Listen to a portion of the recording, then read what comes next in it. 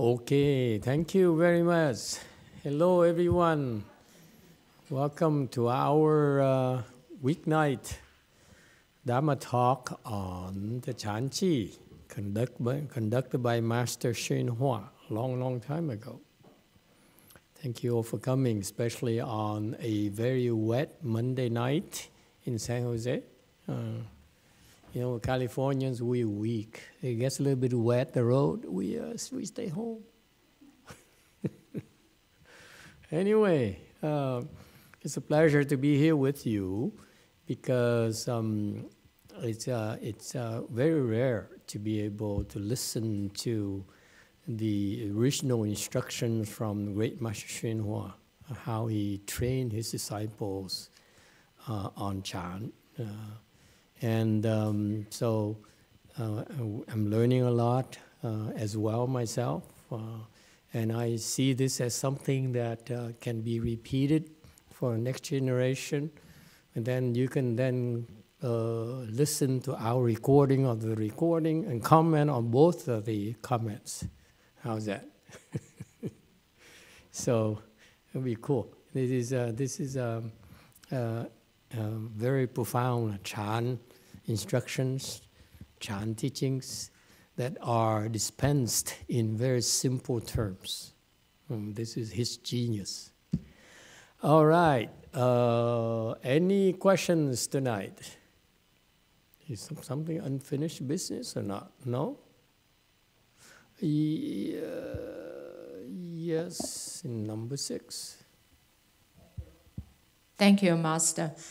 May I ask a question related to Pure Land and 49 day? Sure. Okay. If somebody dies, does you said King Yama every 7 days do kind of a review of the karma. Does this mean you will be in the intermediate skanda state for everybody for 49 days, or it's an average? Because sometimes you send people to Pure Land in, say, less than 49 days. A couple weeks they are gone, or a few weeks. So what about some people say that they go to hell, and they stay for 49 days, or they within 2 weeks they go into hell? We typically, after you die and you become a ghost, okay, you go into the yin world where it's a lot of suffering for you. And so every one of us, most of us who are still in the wheel reincarnation, like we have been for a long time, we will then become a ghost. And this ghost of ours will die every 7 days. So once we die, we become a ghost. He can live for 7 days and then dies, and live for another 7 days, and dies, and lives another 7 days, for a total of 7 times, or 49 days. That's why the 49-day arithmetic. That's how we arrived at the number. And during this 7 days here, each ghost gets a chance, will be brought in front of King Yama, who then looks at record. So it could be the first day, second day, depending on his schedule. Very much like when you die and you try to schedule a parlor for your friends and relatives to come and pay a last visit and so forth. Yes, you're totally at the mercy of the funeral home, whatever the time slot. Same thing here. During 7 days, could be the very first day, could be the very last day, but at least you will see the King Yama once. Some kind of ghost is digesting its food, clearly. So, because you can only live 7 days, therefore, during this period, you get to see the King Yama, the judge, once, okay? Guaranteed.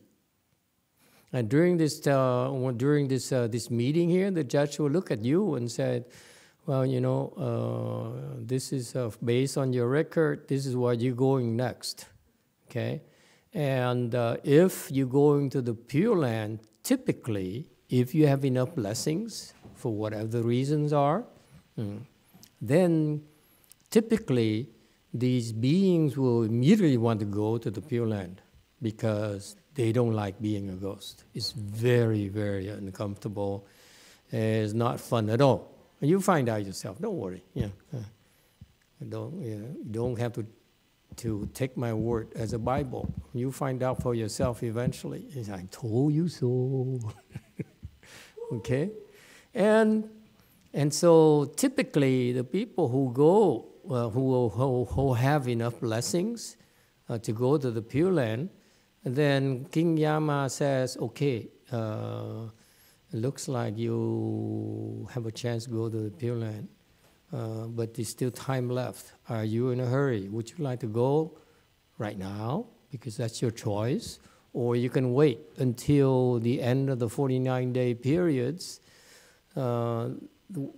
during which your blessings will accrue, and then you'll be born in a higher grade, hopefully. And invariably, in my experience so far, that 100% of the time people all left early. They say, I'm out of here. I'm not going to wait. Okay? Maybe it has to do with how they're being indoctrinated by the Pure Land, the Asian Pure Land practitioners. They said, just go. They're so desperate to get to the Pure Land. That's all they care about. They're not taught about rebirth grade and the stuff. So if they could go, they want to go right away. Okay. So there are a few reasons why they want to leave early. So usually is the case. I observed so far the last 16 years. Every single case, they all left early. And what about going to the house? Suppose you are supposed to go to the house. And the King Yama says, okay, you're now supposed to go to the house. Okay, then imagine that King Yama says, would you like to go to the house? How would you react? I'll say, no, I don't want to. There you go. I rest my case. If it were him, he'd say, no, can we wait? I'm in no hurry. Can we wait another 7 days? Something might happen. And this is what happens to them is that they have 7 chances for the record to be improved, to ameliorate their chances of being born to a better place. So typically, when you go to the house, usually it's the end of the 49-day periods. That's why it happens. Did I answer your question?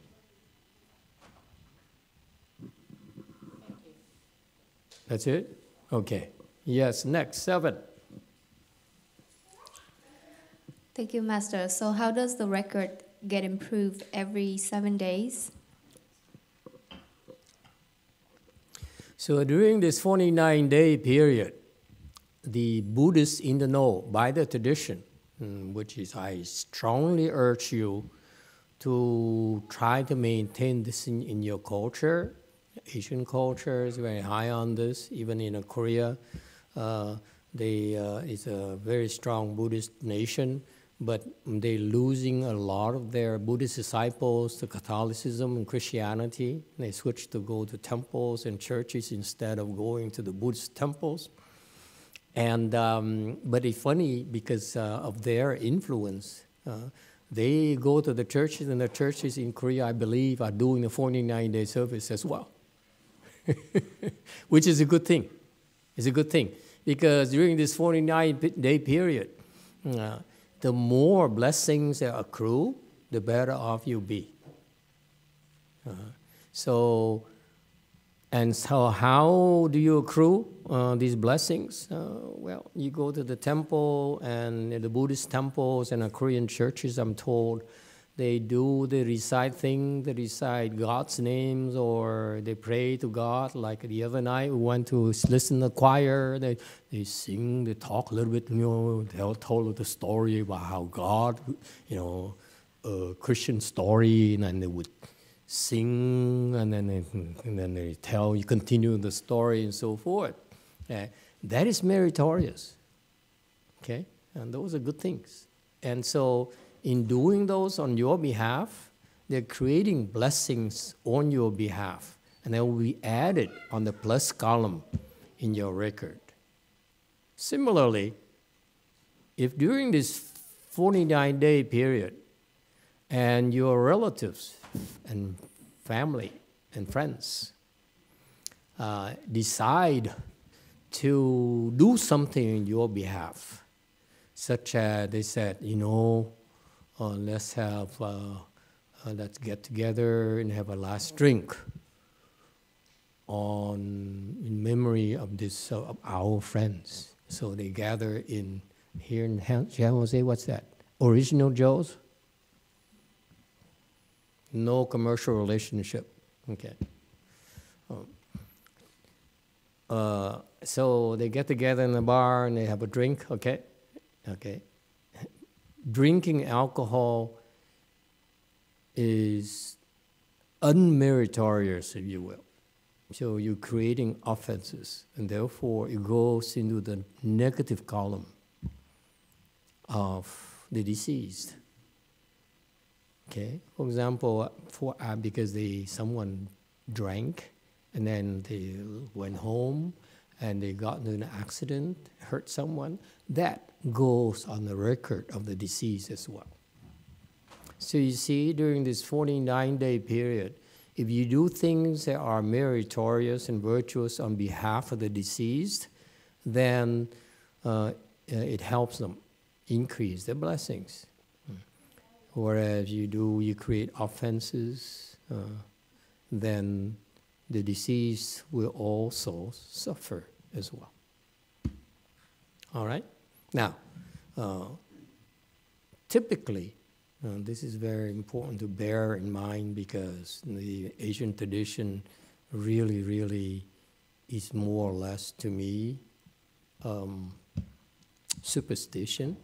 They simply go to the temple and on a Sunday once for 2 hours, the temple would recite or do something on behalf of a few deceased people. That's when they perform the 49-day service. At least that's what my Vietnamese master's temple did. Okay, this is their tradition.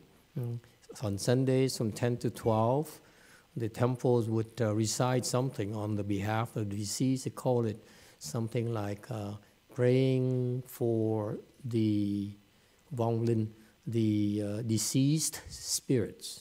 That's a proper name. That's a precise name. And they do it for 2 hours, and that generates blessings on behalf of the deceased. However, usually it's not enough. So, but as I said, I still encourage all Asians, especially young ones, to maintain this tradition, even though it's not enough for rebirth of the Pure Land, but it's very helpful. It's greatly appreciated, trust me. Okay, at least you go to a good temple, decent temple, the deceased will get fed, will get food and drinks every day. They're hungry too, and they will receive good blessings, hopefully, so that they will not fall to the lower realms. Anyone else?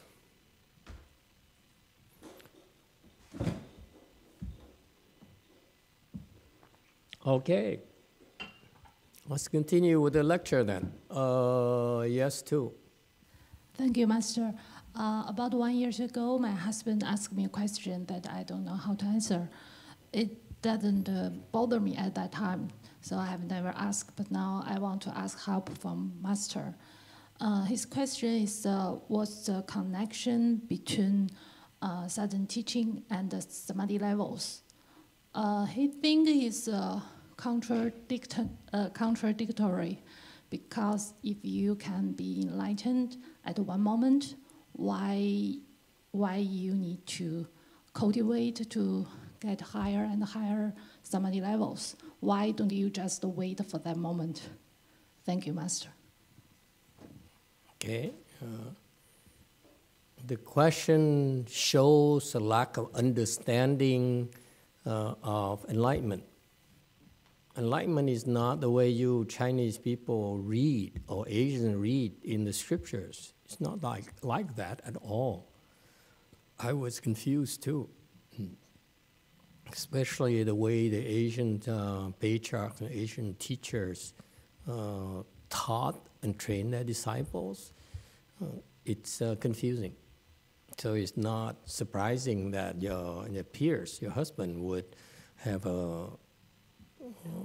would totally misunderstand the certain teaching and samadhi levels and so forth. Okay. Suffices to say, as an answer to his question, fact is that enlightenment. I'm here to demystify that, because I don't feel that we're helping our followers and even the non-Buddhists by adding more confusion. We should demystify this. Enlightenment is a state of accomplishment that will that has multiple levels. Okay, enlightenment is not one thing. Enlightenment has first level is first ground Buddhism, first ground. Second lowest level is second ground, and so forth. Okay, so enlightenment has gradations as well. This is why even amongst enlightened people, we have hierarchies. We're not treated equally. Enlightened people, only here in America, enlightened people like Master YongHua, enlightened disciple, look, I'm enlightened, I'm the best. Baloney. Look around. Even if you're enlightened, look around you. You really are that good. You see that a lot more. Lots of enlightened people who are better than you. Okay, and so that's why enlightenment has multiple levels. So it's not like why do I have to do samadhi or do it improve? Enlightenment can be improved. You go from one enlightenment level to the next enlightenment level, which typically takes about like 200 million years at the slowest rate. I mean, at the fastest rate. This will be covered in chapter 39, entering the Dharma realm, where good wealth, young good wealth, this pure youth, was taught by Manjushri Bodhisattva to go seek good knowing advisors. So the first one he met was the first ground Bodhisattva, and he sat there and he practiced. And so good wealth, because he got such a good reference from Manjushri, so this first good knowing advisor agreed to teach him. So he learned the Dharma door. He practiced for a few 100 million years before he could move on to the next, and then to the next, and to the next. Okay? So it takes a long, long time. It's not that fast.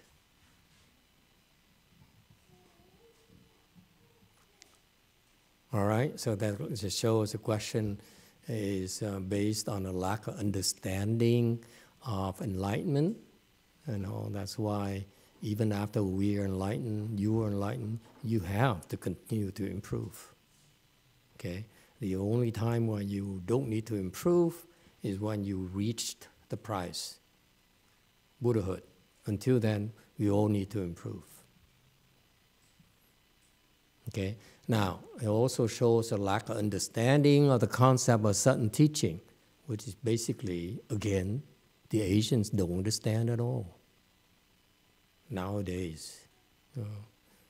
Again, because I feel that Chinese teachers are making it too abstract, and therefore, hopefully, we'll be able to demystify that with our English instructions. And you see, okay?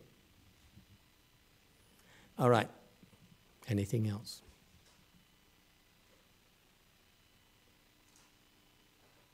Okay.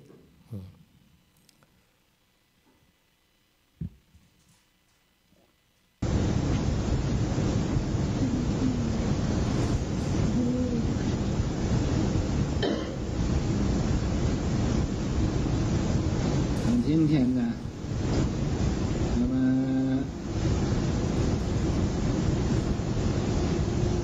讲一讲这个修罗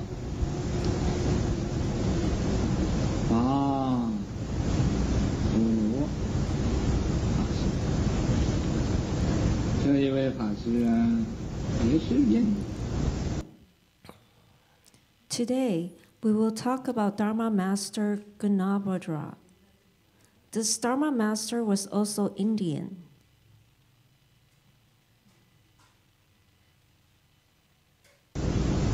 你一听这个名字，就知道不是中国人，但是他和中国人最有缘。Once you heard this name, you knew he was not Chinese, but he had the most affinity with Chinese. 跑到中国来弘法，他一定要度中国人。发愿呢，从印度跑到中国，要教化中国的众生。He came to China to propagate the Dharma. He must save Chinese. He vowed to come to China from India to teach and transform the Chinese living beings.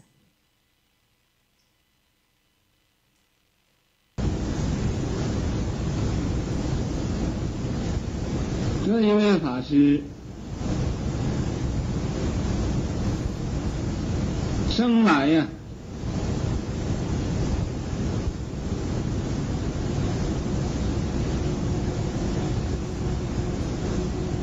不太聪明，但是以后他学佛法，开了大智慧。This Dharma master wasn't born very smart, but later he studied Buddha Dharma and opened great wisdom.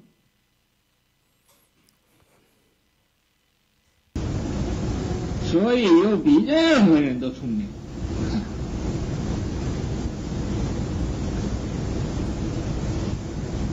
比所有的人都聪明。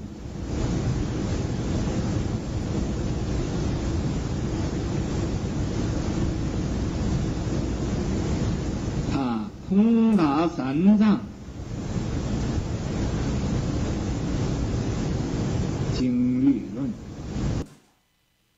So he became smarter than anyone, smarter than all the people. He thoroughly penetrated the Tripitaka, Sutra, Vinaya, and Shastra.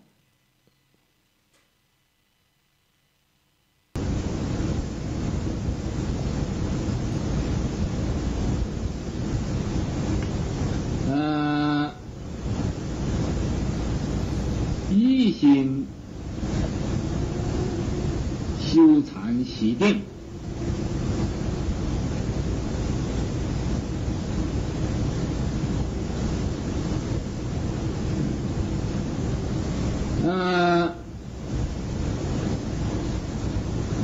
得到这个甚深的这种禅定的禅昧。He single-mindedly cultivated Chan and practiced Samadhi, and attained profound Chan Samadhi.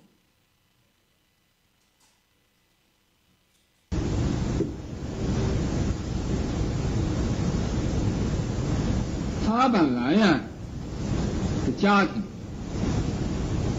是个外道。为什么他那么愚痴呢？就因为他家里原来是外道。Originally, his family was externalists.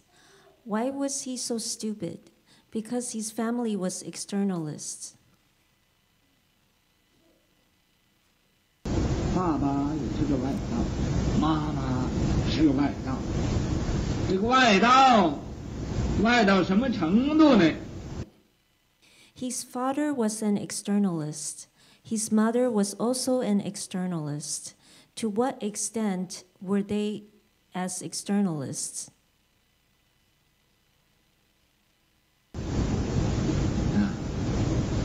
不准家里所有的人看和尚，不准家里所有的人接近比丘，信仰萨满。 No one in the family was permitted to look at a monk. Everyone in the family was not permitted to draw near bhikshus or believe in Shramana. Have you been fixing the English? Because it sounds like a different kind of English as compared to week number 2. No, I think it's quite a bit better. That's good. I wanted to point out to you that a lot of work were put into this for your pleasure, for your entertainment, if you will. So enjoy it while you still can. You will not imagine. I remember when I was at Master YongHua's temple, we have a chanti instruction like this. We have 1 hour. Okay? And so there was a Chinese bilingual monk and then there's a American monk, Caucasian monk, and they spent the entire day listening to the tape on the cassette and then transcribing it and then translating it. Every single day it's like that. They don't meditate. They transcribe it and then translated it. 2 people. Okay, so when the China person did the translation, the English person did the embellishing. It's a lot of work. So it's really a lot of work that goes into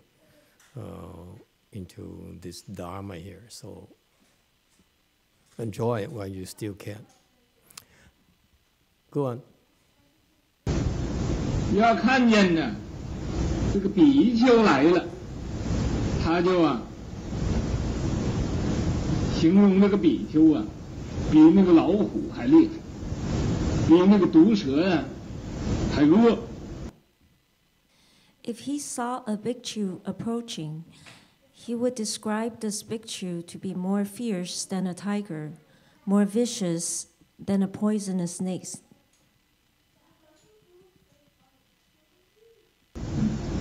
这个进不得，一进你就谋命，就没有命了。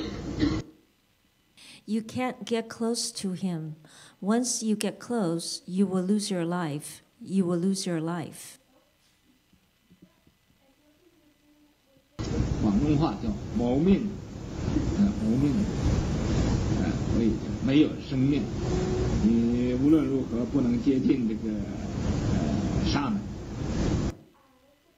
In Cantonese, lose your life, lose your life. So you will lose your life. Thus, no matter what, you can't get close to a Shramana.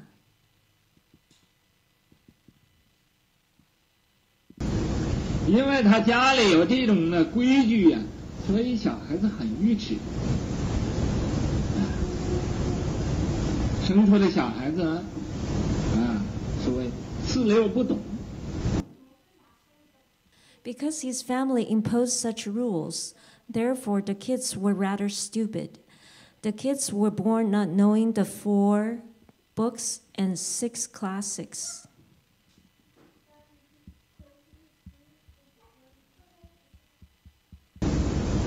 不懂得4，也不懂得什么叫6，4，6不懂，4个也不知道，6个也不知道，这是不识数。They didn't know 4 and also didn't know 6. They didn't know the 4 books and the 6 classics. They didn't know 4, didn't know 6. They didn't know numbers.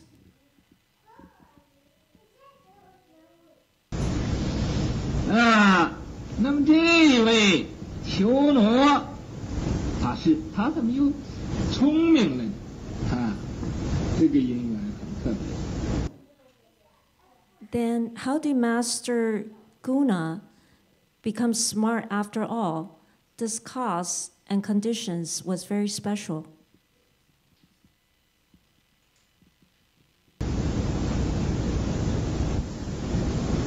他有一次就见着一部这个《涅盘经》，他一看这个涅盘。One time he saw Nirvana Sutra.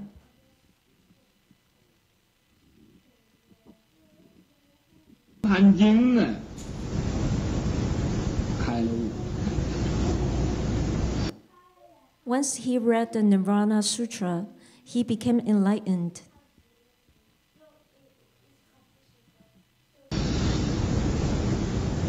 佛教是太妙，佛法是太高了。于是乎他就从家逃跑了。The Buddhism is so wonderful. The Buddha Dharma is so profound. Thus, he ran away from home and escaped. 从这个外道这个门里边呢，就钻到门外边去。From the inside of the externalist practice door, he slipped through the door to the outside. 跑出去，去访善知识。He slipped through, he got outside. He got out and visited good knowing advisors.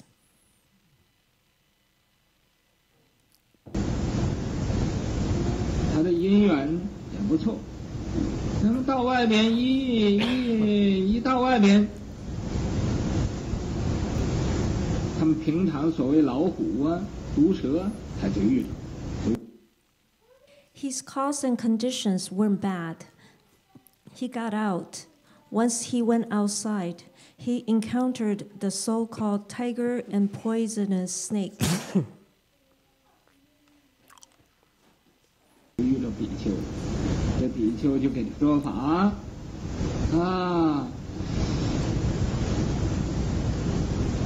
这是这个出家不容易的。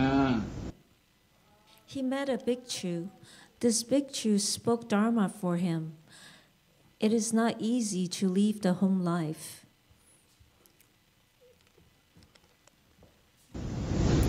你不要说你自己出家，你就看出家人这都是有善根才能见得出家。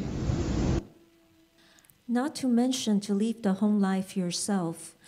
Even if you saw a left-home person, you need to have a good roots to see a left-home person. 你看，你们美国现在这些青年人都是有善根的，才能见着这个出家人。Now the youth in America all have good roots. That's why you can meet left-home people. 在这个比你们老一辈的人见着出家人很少。The elder generation seldom saw left-home people. 除非跑到外边去，净做很多的喝了杯没开心。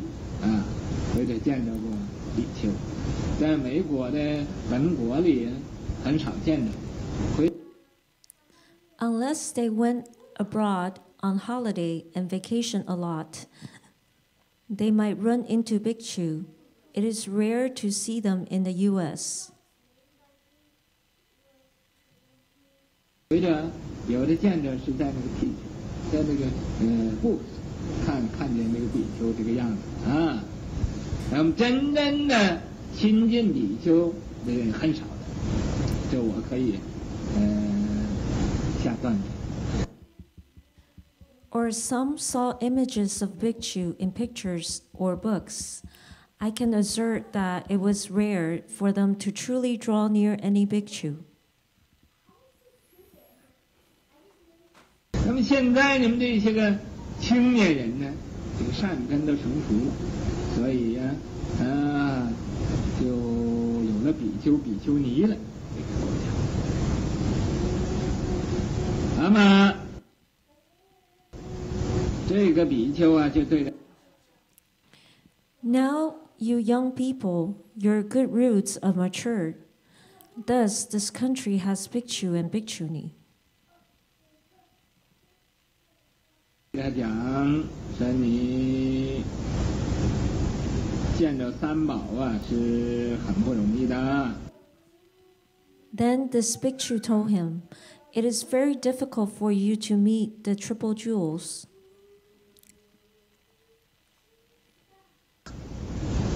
那么你要是能出家做比丘，那更是不可思议了。If you can leave the home life and become a bhikshu, that would be even more inconceivable. 这位这个法师，修那巴陀罗法师，于是乎他就头就剃，就出家做比丘了。This Dharma master, Gunabhadra, he shaved his head, left the home life, and became a bhikshu. Okay, let's revisit what he's trying to tell us here. What was the slide number? 160 something? 154. That far back?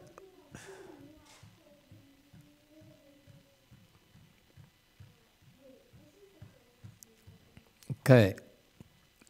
Master YongHua is introducing us to this another Indian master, Gunabhadra.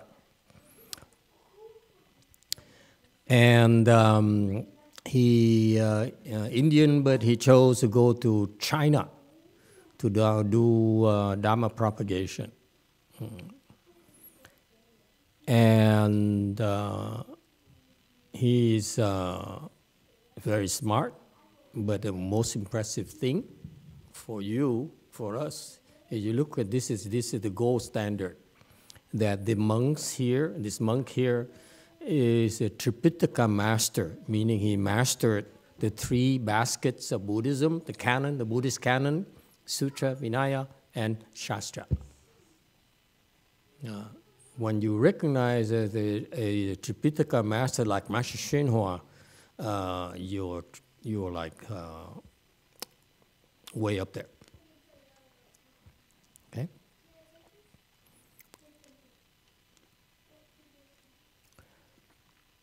And the funny thing is that Master YongHua didn't go to school at all. He just read. And Gunabhadra practiced Chan and very vigorously, single-mindedly is a key word here for Chan. And he is able to enter very high level of Chan samadhis. Okay, so the thing here, you need to understand that Chan is probably in Buddhism the most powerful Dharma door for training the next generation, bar none. Okay, all the masters like Master YongHua, who started by practicing tantras himself to become enlightened, and once he became enlightened, in order to train his disciples The next generation, he taught them Chan. Okay, so that's why the people who really have blessings, who are really have great roots, they all excel in the Chan practice. Master YongHua in particular is the reason he went to secret school is because for later, for the future, because you practice Chan alone. When it's time for you to go and do your work, it's not as useful if you were to practice Chan and Tantras. Because in our work, we use Tantras a lot to keep the demons in check. Okay, and solve problems. Remember, it's this world is a fight between good and evil. Evil is the demon side. The demons are trying to destroy our world, so that's why we have to come to the world to compensate for that, keep them in check. It's how important it is. Without Mahayana, the demons would be running wild and will be chaos in the world. Okay, there's no shelter for you, nowhere it's safe for you. At least in we Mahayana Buddhists, that's what we believe. Okay,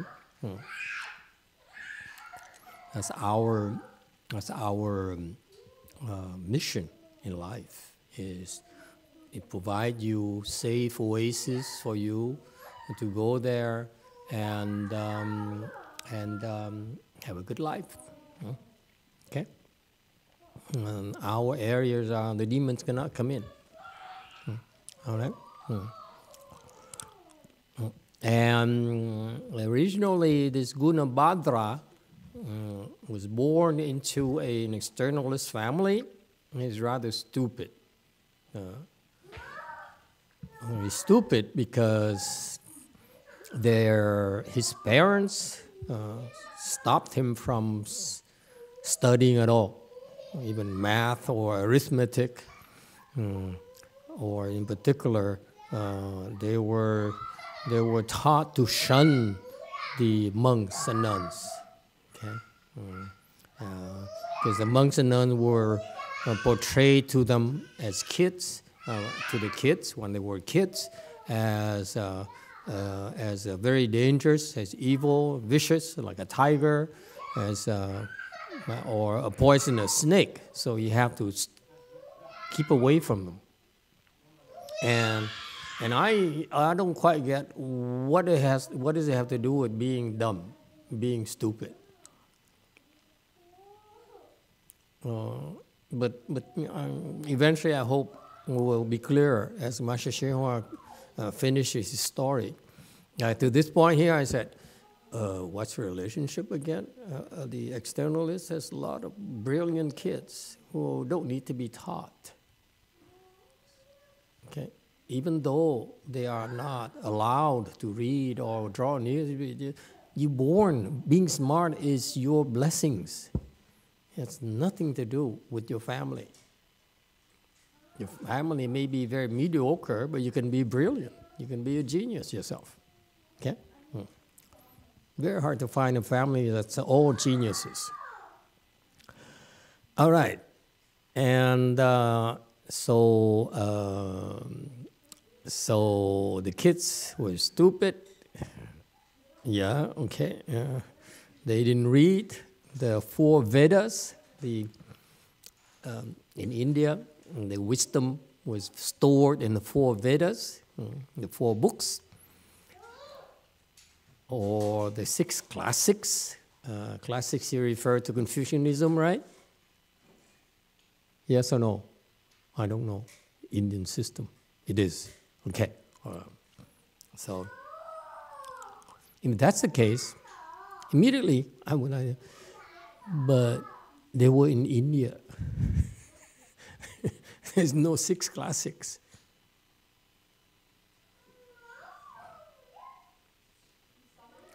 Someone said, sacrilegious, master, you're so sacrilegious, you are attacking your own master. Okay? Come on. Oh, see? my retribution. I swallowed my lozenge. Okay? When you create offenses, there's a price to pay. There's some consequences. Okay?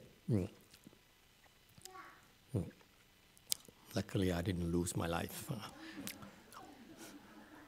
You never know how they react. Okay, so class 6, let's do it, Indian. Anyway, so couldn't even add, okay? Didn't even know numbers. So how did he become smart after all? Okay? He saw Nirvana Sutra. I don't know where this comment says. It's some sort of shastra here. The Abhidharma shastra on the Abhidharma. And he became enlightened just like that. Okay? And it's possible. And this is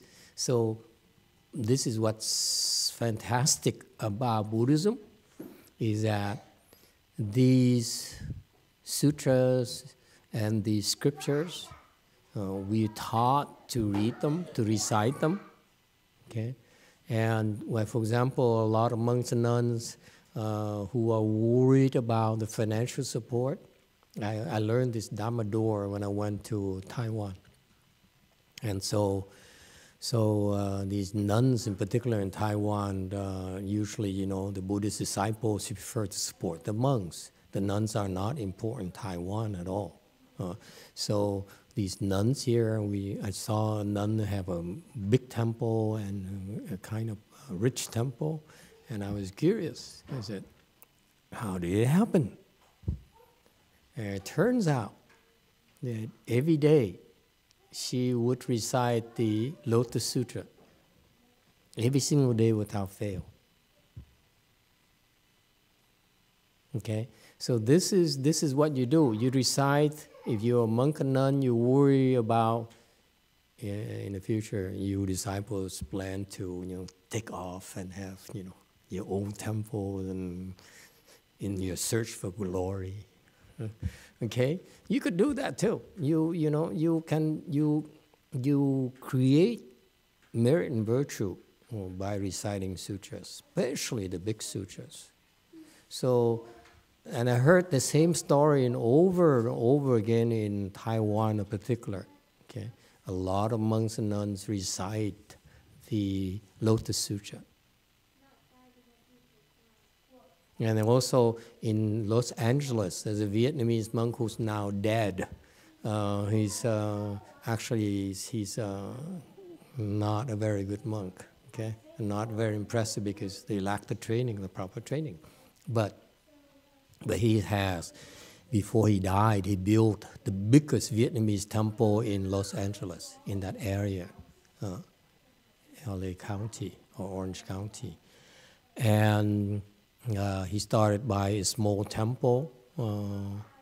I went there and a few times.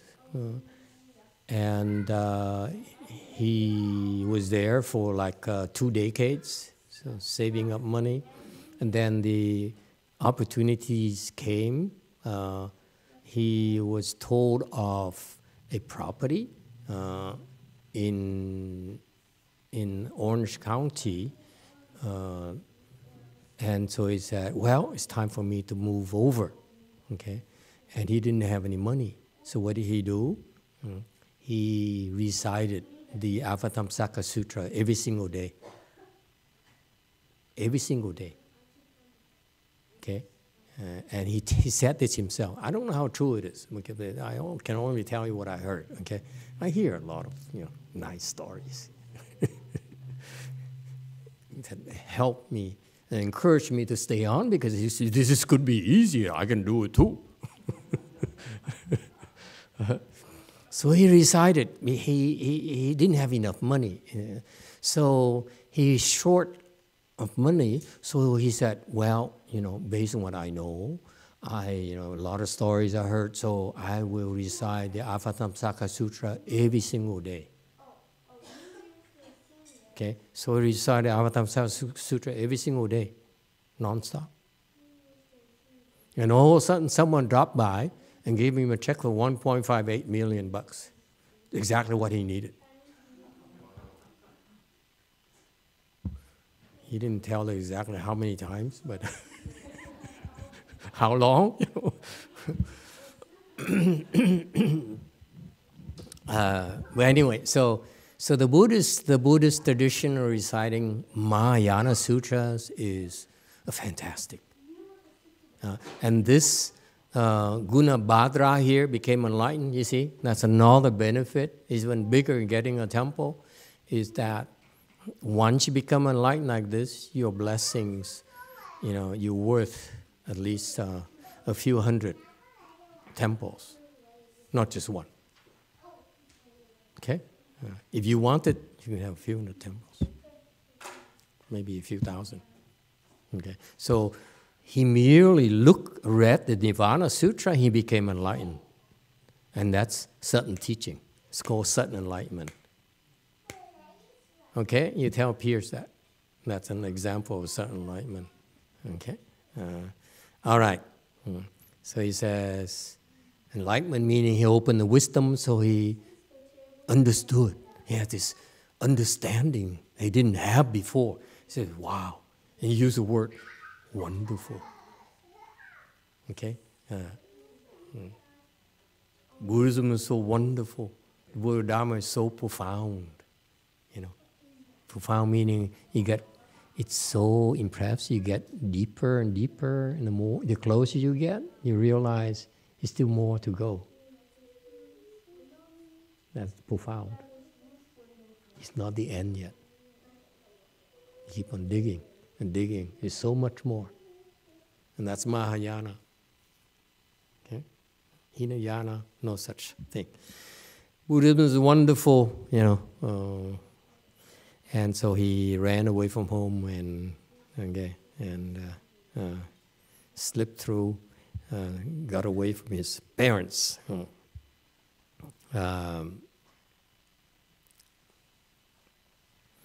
And because he has wisdom, but what did he do?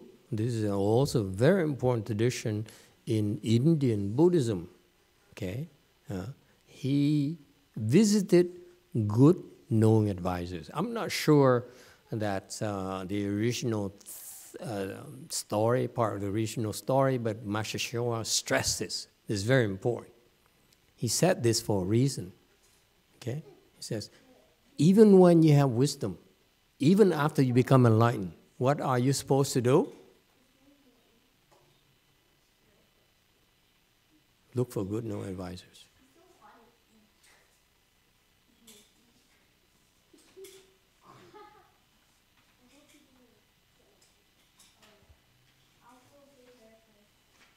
And that's the difference between Hinayana and Mahayana. Mahayana, we always look for good no advisor. Hinayana say, I made it. Okay? I'm enlightened. And he, what kind of good no advisors? He met the monks and nuns. It's this monk who said a lot of things, but Master Showa said the key thing here that appealed to him and struck a chord with this young Indian, enlightened Indian. So I imagine at that stage, this young enlightened Indian was more like in the Arhat range. First stage Arhat, maximum fourth stage Arhat. Okay? Yeah. But it's considered enlightenment. And Master Showa, he told these stories to his disciples in the early days, which I doubt that any of them was enlightened.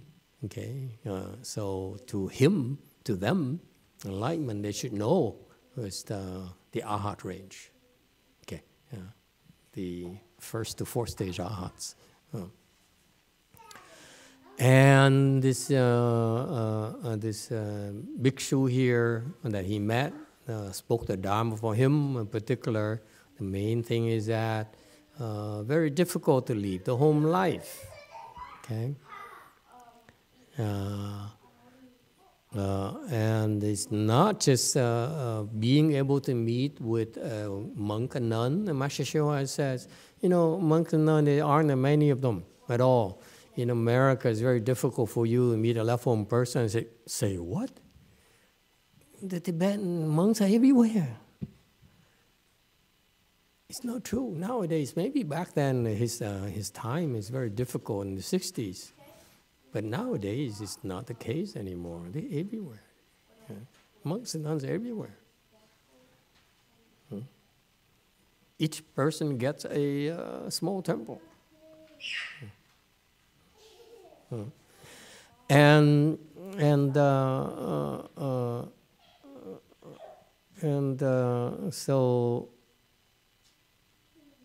so at the time, and so in the 1970s, apparently, there weren't a lot of monks and nuns. And in order to see a monk and nun, you have to go abroad to Asia, basically, to run into a monk and nun. Or you could go to Europe, I'm pretty sure, when there's some Zen practitioners there, and Hinayana practitioners. Okay? But in the US, very few. And nowadays, now he has bhikshus and bhikshunis. And I think it's difficult for him to spell out that monks and nuns are not equal. I think that's what he meant. He says, very difficult for you to meet with a monk and nun, meaning good monks and nuns, I think. And now he says, now my disciples are good monks and nuns. See, it's very Chinese. They say things, indirectly. Vietnamese kỳ quá, you don't talk like that. So that's why it's Chinese, Vietnamese, Asian, they have this style, they say, no, you make allusions to it. You don't speak bluntly like the Americans. It's no class. Americans have no class whatsoever. Okay? So he says, this country now has bhikshus and bhikshunis. So his disciples. And come to think of it, his disciples back then would be 70s. He came here in the late 60s, so within 2-3 years, I don't think any of them were really enlightened yet. Maybe they get into first, second stage of arhats. And it's a big deal already. Let's see how much in the dark people here in the U.S. Okay? And so this bhikshu told me, very difficult you meet with the triple jewels, okay? And even more difficult for you to leave the home life, become a bhikshu. Now, what did he do? Shave his head. That's all it took for him. So you can tell that from all this story here, Gunabhadra has tremendous blessings. He's born into some bad environment.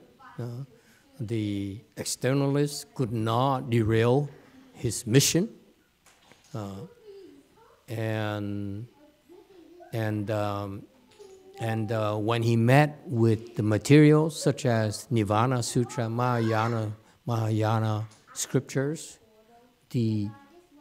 reciting them, the good roots matured, just like that. That's incredible.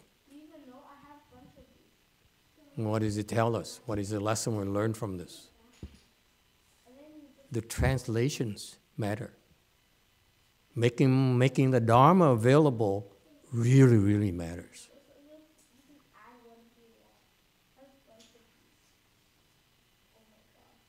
Okay, Shen? Okay, let me explain. Master YongHua, for example, he spoke a lot of Dharma and it's recorded in cassette tapes. And this is a sore point with me, from me with them, in that that the Dharma there should be made available. Okay, because the Dharma is very difficult to encounter. Okay, and therefore, it is important for it to be made available for everyone freely. The Dharma is freely dispensed. Same thing.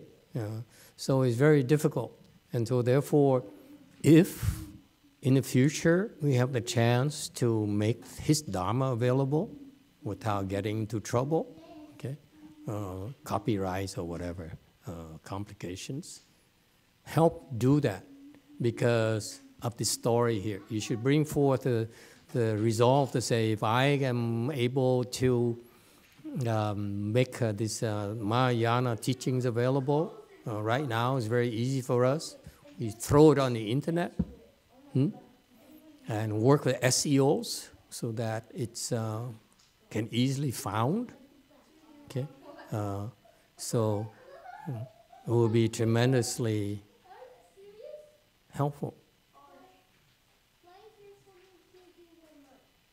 Okay, but not just junk. Remember, he became enlightened by reading a Nirvana or the Abhidharma Shastra.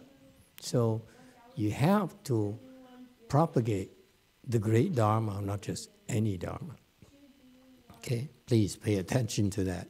Makes a huge difference. It's the same amount of time for you, but there's a bigger payoff. So far, so good. And so that's the first thing. And the other thing is that he listened to Dharma and shaved his head. So that monk there he met was pretty cool. He's a pretty potent monk for his teaching to sink in so quickly. The other, nights, we talked about a lot of stories and didn't sink at all.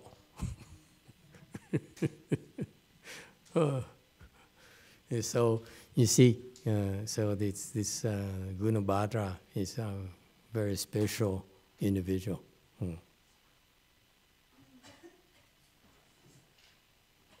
Has tremendous blessings, and so you see, the blessings are there. It doesn't show, this is a person who is an externalist, born in an externalist family. Excuse me. And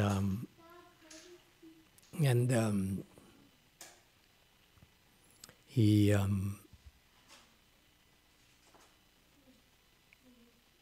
in spite of the difficult conditions, circumstances, he could not be sunk, and he only needed to be exposed to the proper Dharma, very quickly.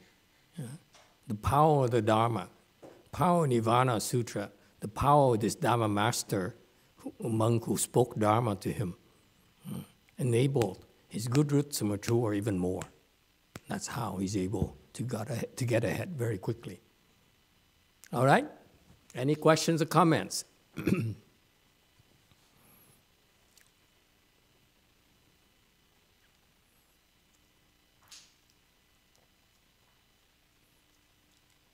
I'm trying to figure out what's irritating my throat.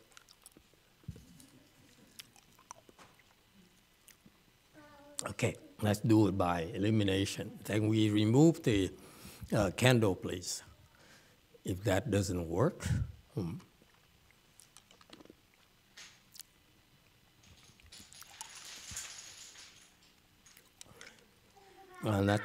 please bear with me, because people on the internet thinking I'm dying or something. No, I'm not dying.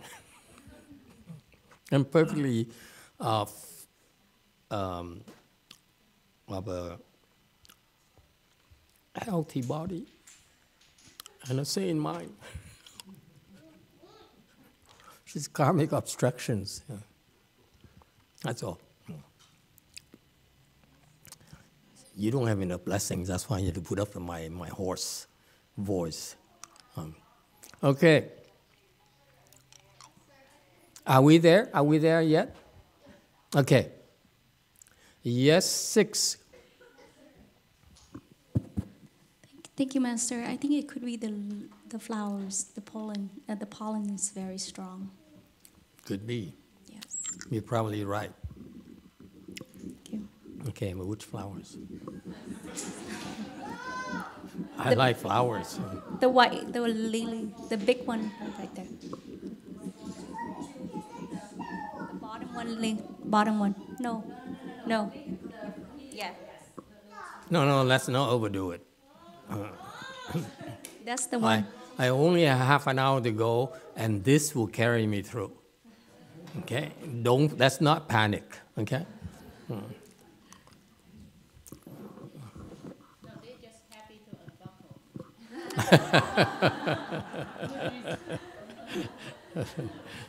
Thank you. Okay, continue, please.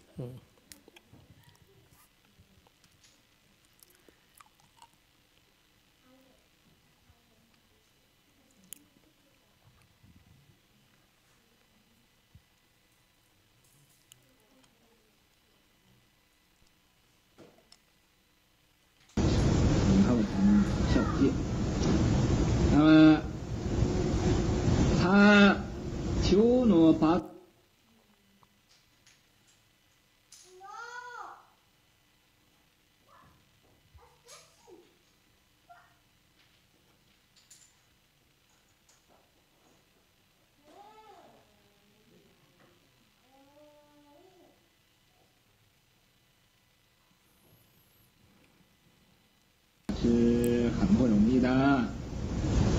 你要是能出家做比丘，那更是不可思议了。这位这个法师修那巴陀罗法师，于是乎他就头就剃，得出家做比丘了，先做沙弥，以后才能受戒。那么。He was a novice at first and later fully ordained.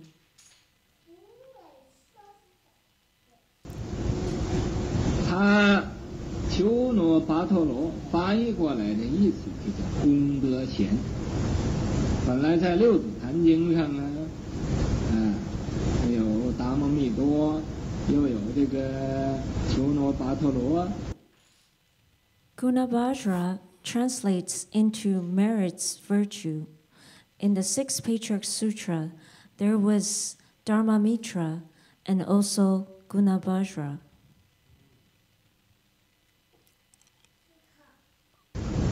国义曾经问过，说是这个达摩密多是不是六祖的尊正和尚？ Guo Yi asked me before. He said, was Dharma Mitra certifying monk for the Sixth Patriarch?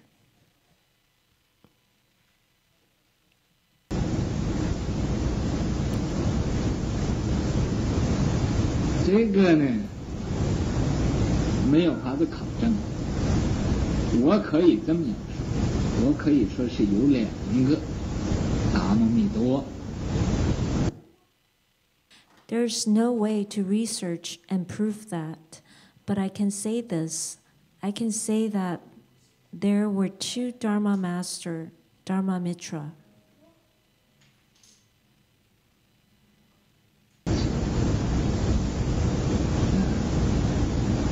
因为这个同名字的印度人和西方人差不多，Steve， 他们这就有好几个。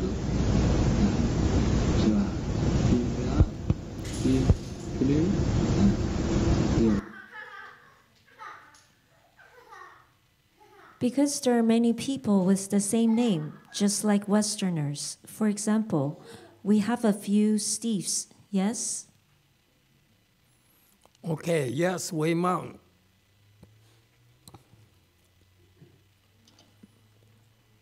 Master, go back to slide 186. The English translation missing the word xian, which is worthy, in the Gong Da Xian. Is that right? Yes. So, what's in a name? A rose in a different name would still smell the same.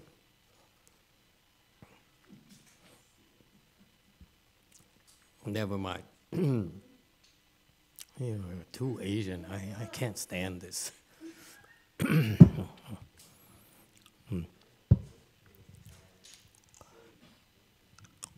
So, the name actually Gunabhadra translate into Gung De Xian, which means merit, virtue, and worthy.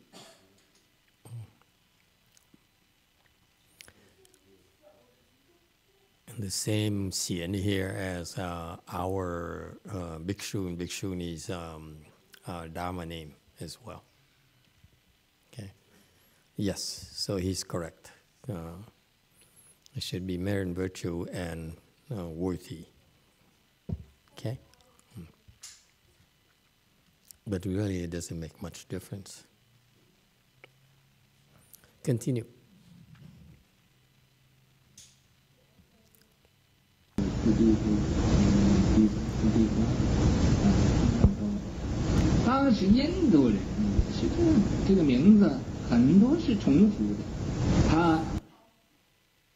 Steve Levitt. Steve. We have many Steves. At that time, Indians were the same. Many have the same name.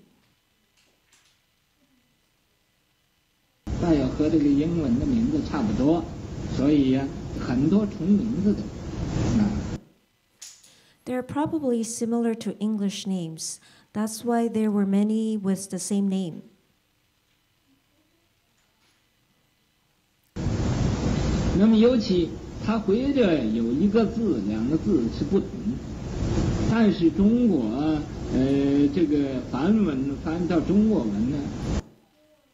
Especially the person might have one or two characters that were different. But in China, when Sanskrit was translated into Chinese,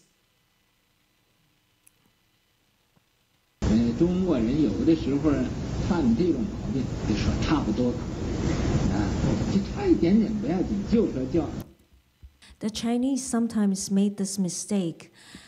They said that close enough is good enough. A little bit off is okay.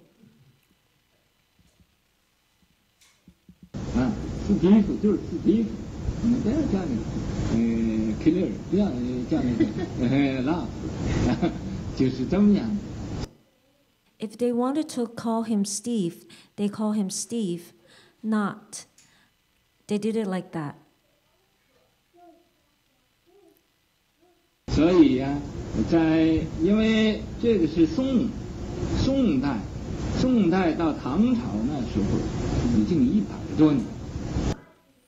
Because this was the Song dynasty, from Song dynasty to Tang dynasty was over 100 years. 那么100多年以前的这个古人，不能再活到100多年以后，还做一个六祖大师的孙子。The ancient from over 100 years ago can't live till over 100 years later, and certifying for Great Master's sixth patriarch. 所以这个求罗、巴特罗和达摩密多，你都可以说是两个。 So you can say that Gunabhadra and Dharmamitra were two people. 不单单两个，你可以说是几百、几千都可以。Not only two, it is all right for you to say there are several hundred or several thousand people as well. 这个，所以不要一定追究是怎么回事，这些不关重要，就是一个人的名字嘛。So it is unnecessary to investigate what was going on. Those were not important. It was just somebody's name. 所以不需要在这个口上用太多的功夫，费了很多时间。So it is unnecessary to spend too much effort or time here. See how gentle he was? Basically, he could have said, what a stupid question. But no, he had, let me explain to you. Historically, this is what happened.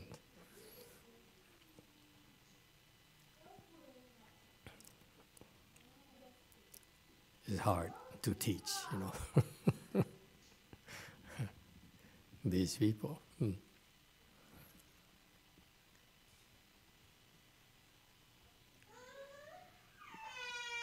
JC.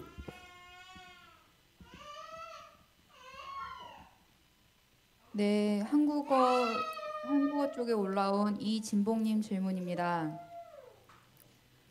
우리가 알고 있는 4대 성인, 예수님, 부처님, 소크라테스는 모두 억울한 죽음을 맞이하셨습니다. 예수님은 제자 유다의 배신으로, 부처님은 춘다의 공양으로, 소크라테스는 악법도 법이다라는 명언을 남기고 스스로 독약을 마시고 죽었습니다. 모두가 억울한 죽음을 맞이했지만 그분들은 성인의 반열에 올랐습니다. 그러나 내가 보통 사람인 우리가 그 입장에서 죽는다면 그냥 억울한 죽음이라고 할 것입니다. 여기에 두 가지 질문이 있습니다. 첫 번째, 그들의 죽음과 우리의 차이는 무엇인가요? 두 번째, 어떻게 하면 4대 성인들과 같이 훌륭한 죽음을 맞이할 수 있을까요? 영화 마스터께 질문 드립니다. 이상입니다.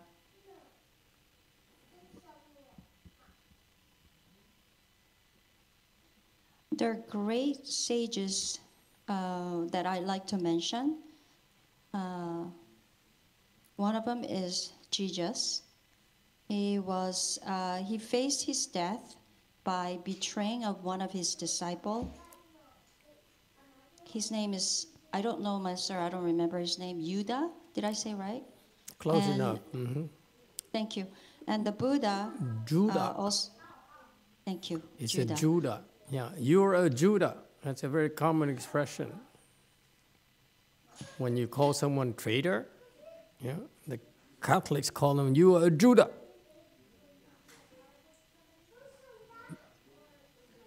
Yeah, sorry. This question is from Ijin book, by the way. And also Buddha, okay. He faced his death. And then also the famous philosopher Aristotle. He also, in the end, he faced his death by drinking poison. So if this kind of death anyone face, ordinary people say that's unfair death. So I have two questions. Number one, what is the difference between their death and our death? And also, how do we face this great death like these sages? All right. It's a very long question. I'm not sure I can answer the questions because you're referring to sages of the Western civilization. From what I look at Aristotle's teachings, to me, he's not a sage at all. To me, Jesus' teaching is a little bit better. Okay, Aristotle's teaching is too much nonsense. Too much nonsense to me. I read only few teachings, few these sayings. Why do you go there? why do you spend so much time talking about this nonsense? It's just like, me listening to Master Shewa trying to explain to this questioner, there are like 20 Steves in your country.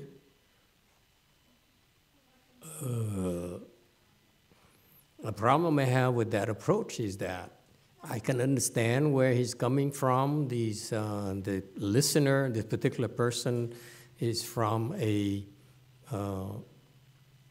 has an educational background. So he says, I, based on my understanding, I heard of this name before, and so forth and so forth and so forth. So it's understandable. He says, I'm connected with the 6 Patriarch Sutra, and so. Basically, you try to explain too much to such a person, which he seems to have a tendency of doing. It seems to encourage them to continue to think like that. It's not Chan at all. Chan teaching is that.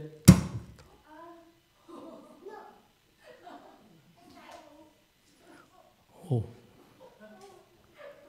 now I'm in big trouble. Don't kill me tonight, okay? Okay? It's brutality. You get to the point very quickly. You don't go around and say, I can see where you're coming from. Historically, this is what happened. This is not the years of what. It's just too long. And when you do that, they follow you. And they,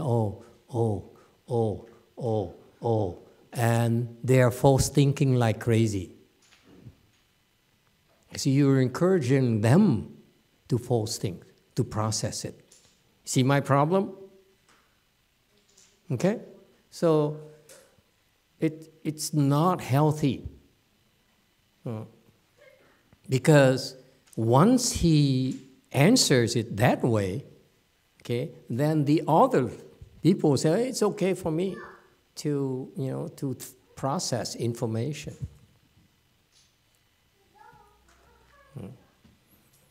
Which is contrary to the Chan training at all. This is what I object to.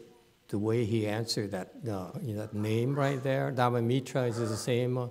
Gunabhadra, is the same guy. And no, it isn't. Next. So that so this person who asked a question said, oh, he didn't like my question. The message is very clear without having to say it. Okay? So that's what happens. Ouch. But we will able to glue it, right? Glue it back, right?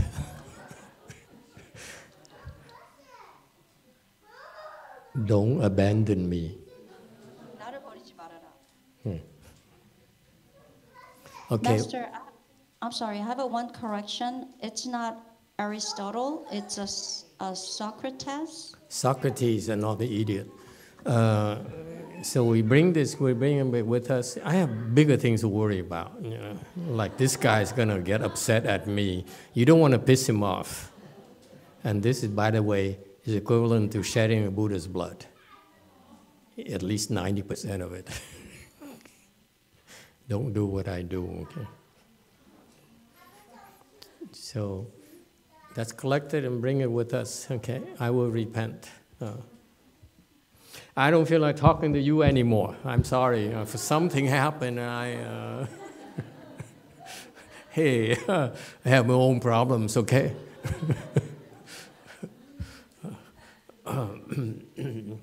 Lots of problems. Probably cannot imagine. This is a disaster. For us to cultivate in the Bodhimanda. This is the other guy, right? Not the one with the other guy is not. I'm not scared of this guy as much as this guy. He's important. He's a Vajra. He's a Vajra protector, meaning that the demons are very scared of him.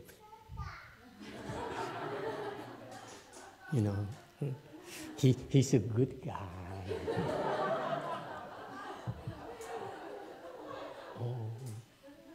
We don't show our appreciation enough. Okay, from now on, you can go like this.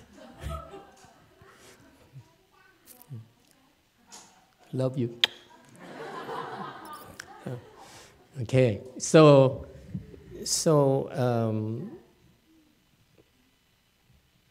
what was I? So Socrates is slightly better than Aristotle, but I like some of the Socrates saying, but it lacks depth. It's very shallow. He's probably a level of first stage arhat or so. Not much to his vision, his teachings at all. He didn't quite understand the nature of people's heart yet. So he just appeals to too much of the intellect. And Jesus is better. Jesus can appeal to your heart, to your good nature. That's very important. Okay, and so Jesus, I look at Jesus as having more wisdom than Socrates. But is he a sage? Not in Mahayana standards. Jesus is far from being a Mahayana sage. I'm told, and I have no way of proving it, I'm told that Jesus is maybe like an arhat or lower, which makes sense to me, to be able to face death with no fear and go like this without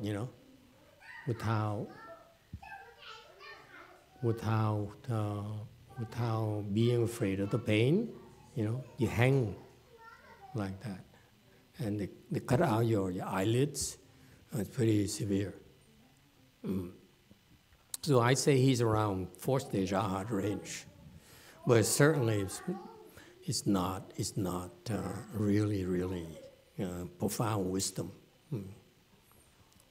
Okay, the reason I don't look at that as wisdom because they cannot help you. They can't really help us at all. We have a problem, they don't know how to help us. That's the bottom line for me. Okay, have a problem. What can you do for me? How can you help me fix my problems? Okay. Okay. What was the question again? Next thing was Buddha. Buddha was he faced his death because Chunda offered him something to eat and he passed away. And I think that all these sages passed away and faced unfair death. The ordinary people, if these things happen, would not be accepting this kind of death smoothly. And so what's the difference between ordinary people and these people that I mentioned? And the second question is, how can I face this a great death? Okay. First question again is? Comparing this, the people that he mentioned, and how they face their death, compared to the ordinary people, if in their situation, they will think the death was unfair. So what's the difference how they face their death between this Socrates, Jesus, and Buddha compared to the ordinary person?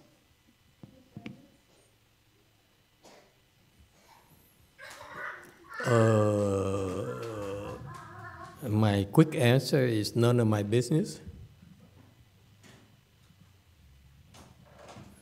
How Socrates died or how Jesus died really have zero effect or relevance for me, because I don't look at them as important enough for me to even bother looking or trying to learn from them, unfortunately. So it's irrelevant. How Buddha died is something else. Okay, that is not something we can discuss because Buddha is Buddha. He didn't really die. You want to look at it from a real mark perspective. He didn't die at all. So that's why there's no death. Okay, that's my way of chickening out of the issue. To say it gently, without saying something like it's a stupid question, don't go there. Okay, there's no need. Don't waste time looking at Socrates, Aristotle, Aristotle.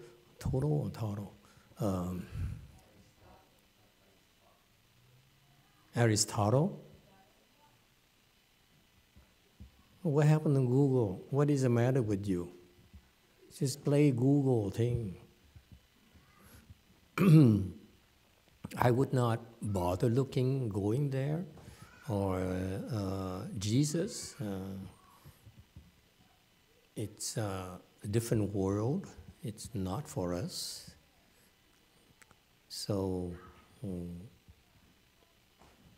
just don't waste time on those things. I mean, before you didn't know, so you can look into those things as part of your education, part of your general interest. But now you encountered Mahayana. I would delve more into the Bodhisattva's teachings and the Mahayana texts, and that's a much better use of your time.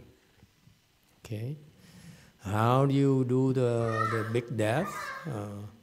Have the great death or whatever. The Buddhist teaching, you end your birth and death, so that is you have no more death, and that's a great death. Is this shedding the Buddha's blood? Thank you for reminding me.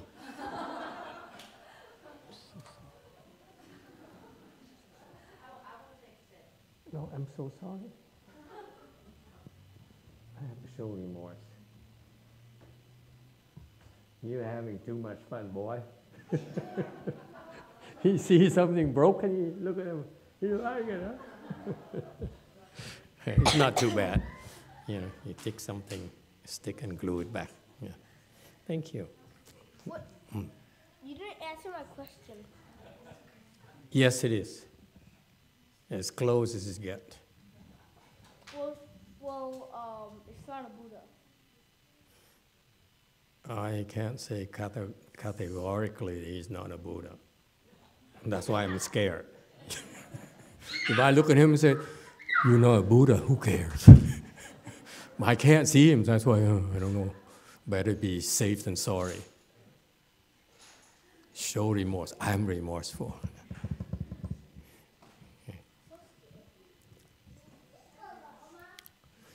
Okay. Did I answer the second question?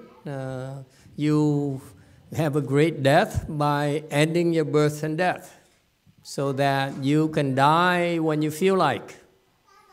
You are in control of your death and life. And that's a great death. Okay.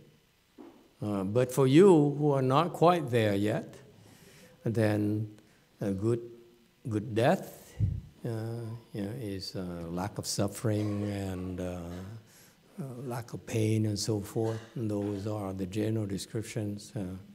But to me, good death is when you have a good life. Has a life been meaningful? Have you made a difference? Westerners look at, what is my success? How successful was I? Okay, that's empty criteria.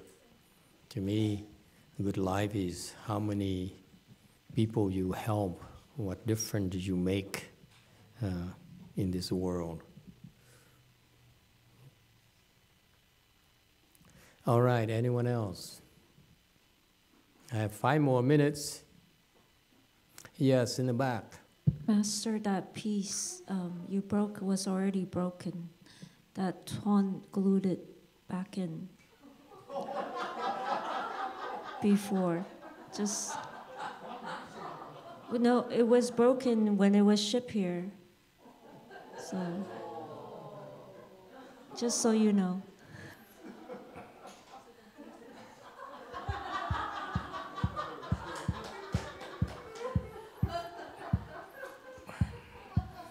Somebody must enjoy watching me sweat.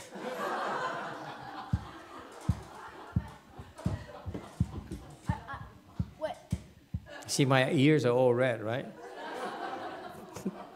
I do see a little bit of wetness on your head. A little tiny. Okay. Thank you, Tuan, for your concern. I will fix it right, okay? So Brady, I hope Brady is listening. Brady, I bring the statue to you soon, and please help us fix it right. Okay. All right, anyone else? Thank you for the information. But I'm still remorseful. Yes, too. I volunteer to fix this as a material scientist.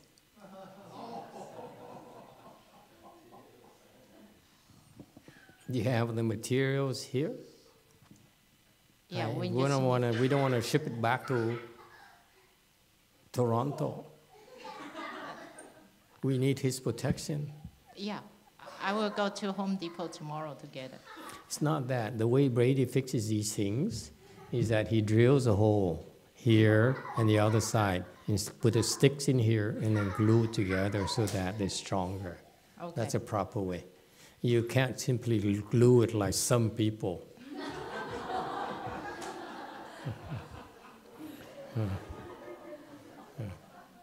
Yeah, that's not the way to do it. Do you mean like make a hole? It's funny. It's funny to me because when it was first shipped here, and I heard it's broken, and I heard that it was fixed by him. You know what was my first reaction? I knew it was not done right already. I knew it. I said he simply, smeared it. I knew it already, but at the time, 2 years ago, he was scary. So I brushed over the information that came to me. Said, no, it's not done right. He didn't do it right. But I ignore the information. Now it's coming in. Elegantly, effortlessly. Now it came back to haunt me. What's the cost of wrapper? What? Cost of wrapper. Yeah, that's a wrapper. What it does is it coats on my throat so that the irritants cannot get to it. But once it dries up, the irritants are still here.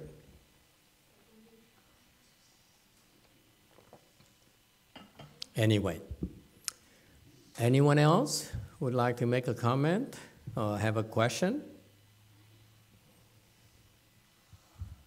Okay, and then he says, Master Shunhua says, the archaeologists are looking for things to do and have nothing better to do. No, I disagree. And we should be more respectful. They have their use in society, and that's important. I'm thinking of, I don't know about you, but Indiana Jones. No? No, I found him to be so inspirational, second only to,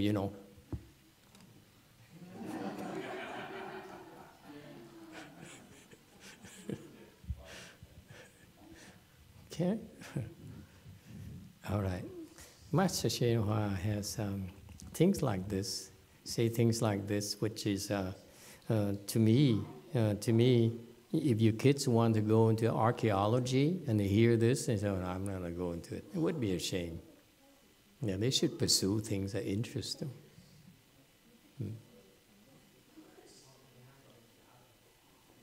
To say that they have nothing better to do is a little bit too strong. Too direct, if you will. Yeah. Wrong time to be direct. Okay? Anyway, would you like me to continue or shall we stop here?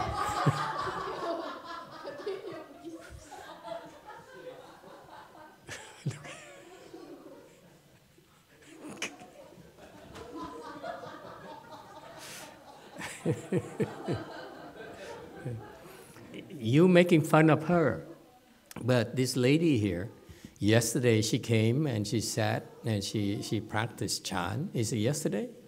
Right? And she meditated and at night she couldn't sleep at all. Couldn't sleep. And so this morning she went home and said, I'm going to better get some rest because it's not good for me. And the head hurts and so forth. And I explained. I said, no, not sleeping is due to the fact her chi is so strong. She didn't need the rest. And the head having a headache was because the head too much mental processing and it has some blockages up there. So she should have continued, not be afraid. And we'll clear it up. And, you know, when you meditate and you begin to have head issues and palpitation and so forth, it's going to happen to all of you. It's a good sign. Yeah. Because we do too much mental processing. We eventually, at all levels, you're going to find out that you have some blockages up here.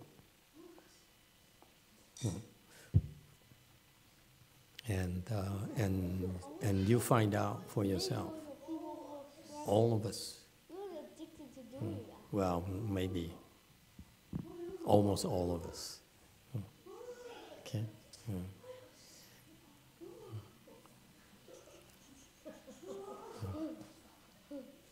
All right.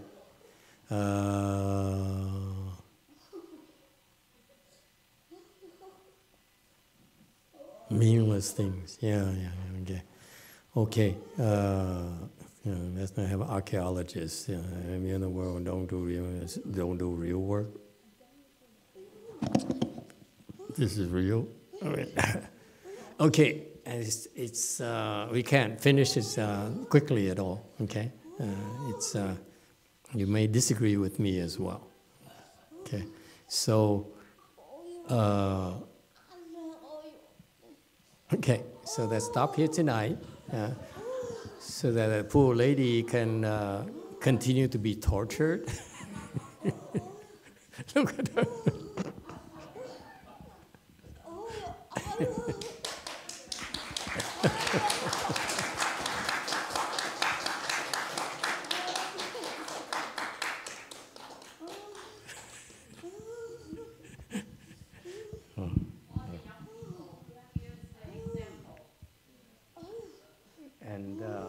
You see, notice how polite the Chinese are. Usually, if it happens to me, they will be videotaping it, you know. But no Chinese is taping her.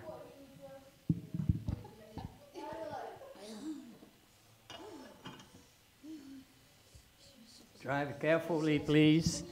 You know, the roads are slippery, so remember, in our neighborhood, when you're driving, always recite Medicine Master Buddha's name for your own protection. Okay, you won't get into accidents.